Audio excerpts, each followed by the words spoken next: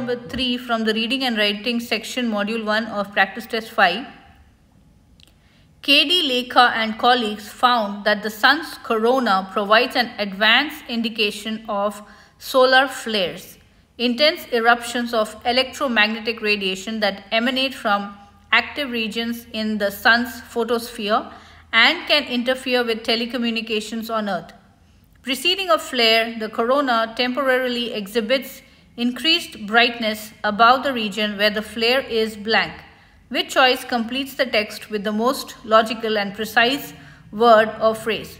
Is it A, antecedent, B, impending, C, innocuous, or D, perpetual? So which do you think is correct?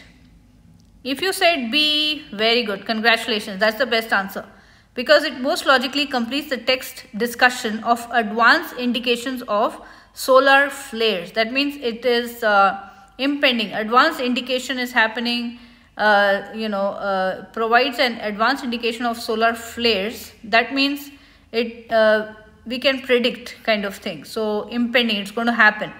So the text mentions a study by Leka and colleagues that found that the sun's corona provides an advanced indication of solar flares. The text then points out why such advanced indication would be useful. Why it is useful? Because solar flares can interfere with communications on Earth, and concludes by describing the characteristic of the corona that gives warning of a solar flare. So the text indicates that this characteristic, that is increased brightness. So what's going to happen is there's going to be increased brightness in a particular region of the corona comes before the appearance of the flare. Therefore, in this context, the best answer would indicate that the flare is approaching or impending. So B, impending, is correct. So A says antecedent. So this is incorrect. The best answer would be the one that indicates that the increased brightness of the sun's corona precedes the appearance of the flare.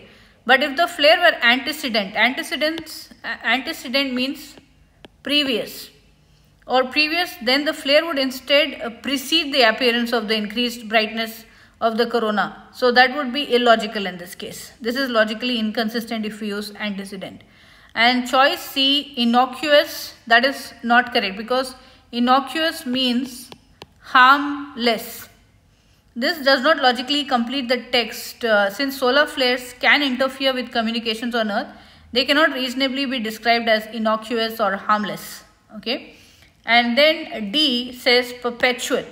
So this is incorrect, because if the solar flares have an advanced indication of their appearance, then there must be a time before the appearance when they don't exist, whereas perpetual means never ending.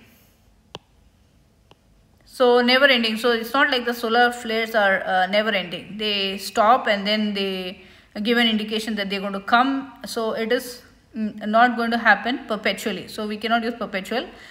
Because the word perpetual or never ending would in context indicate that the flare exists at the same time as the advanced indication provided by the sun's corona, which would again not make logic.